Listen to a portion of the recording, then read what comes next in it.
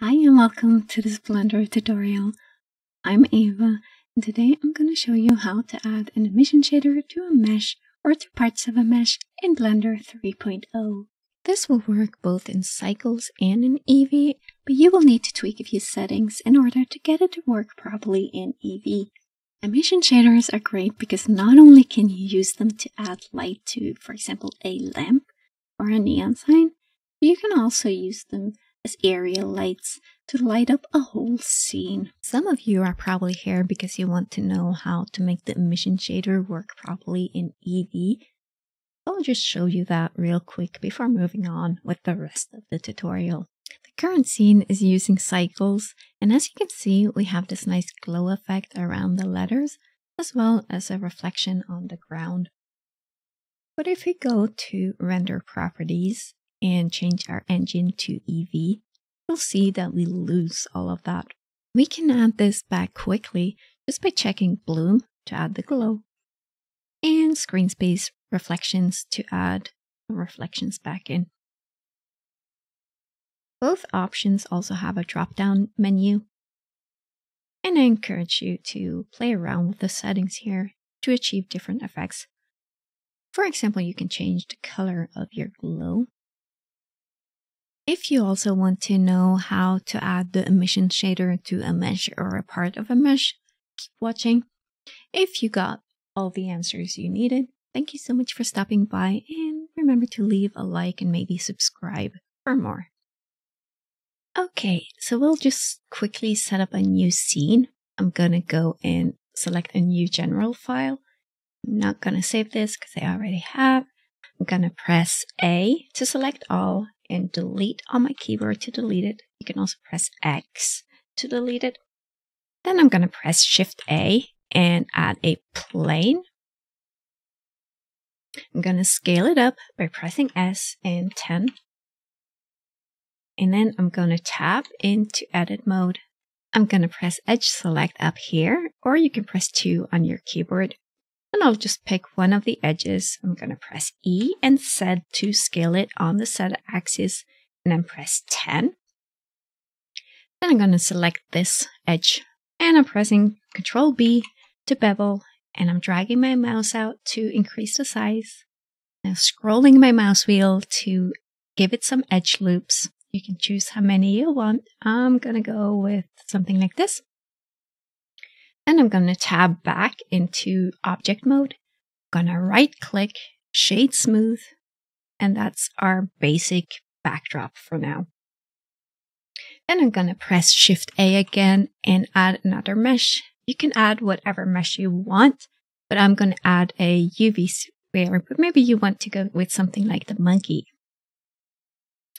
So I'm going to move this up by pressing G and Z and 1.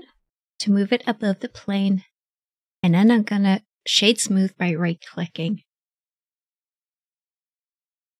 There's a basic setup. I'm gonna press set on the keyboard to go to rendered view, and as you can see, we don't have a light source right now, so it's very dark. We're gonna go into render properties again, and as you remember, we need to check bloom and screen space reflections to get the emission shader to work. With the sphere selected, I'm going to go into material properties. I'm going to add new. I'm going to call this glow. It's going to be our emission shader. And if you scroll down, you will see that we have this emission option down here. If you click it and then move the black towards white, you will see that we get a slight emission effect. You can also change the color and the emission strength here to get a better light. So that's a really quick way to add an emission to your object. But personally, I prefer using a shading node because it gives you more control over your materials, especially if you want to make more advanced materials. So I'll show you how to do that. But first, I'm just going to give the backdrop a material too. So I'm going to click the backdrop. Add a new material. I'm just going to call it backdrop. And I want to make this metallic. I'm going to increase this to 1. I want to change the color. You can pick whatever you like. I'm going to pick something like this. And I'm going to bring the roughness down a little bit to make it more reflective. Okay, so now I'm going to select the sphere and then go into the shading tab. I'm going to get rid of these areas right here by just clicking on the corners and drag. So we're going to start by pressing Z and go into rendered mode again. And then we're going to select our sphere. And as you can see, it's using a principal BSDF shader, but we're going to delete that and add an emission shader instead. So press Shift A and search and start typing emission. Then you're going to select the emission shader and plug it into the surface. And as you increase the strength and you can change the color, and you can see that we get this nice emission effect. Now, if you have a mesh and you only want to add the shader to certain parts of the mesh, I'll show you how to do it. You just need to tab into edit mode. So in order to add another material to the same sphere, you just press the plus sign and that way you get a second material down here. Press new and you can give it a different name just to set it apart from the glow. I'm going to call it metallic. And I'm going to change the color just to black. And I'm going to make it metallic, but I'm going to keep the roughness at 0.5. Then with the whole globe selected, pressing A, I'm going to press assign. And now the whole globe has this metallic shader. So go to face select by pressing 3 on your keyboard or by pressing this button up here. You can choose different phases of your mesh. And you can also select loops by holding down Alt and pressing on the line between two faces. And if you hold down the Shift key as well as Alt, you can select multiple loops. I like that. So go ahead and select the faces where you want to add your emission shader.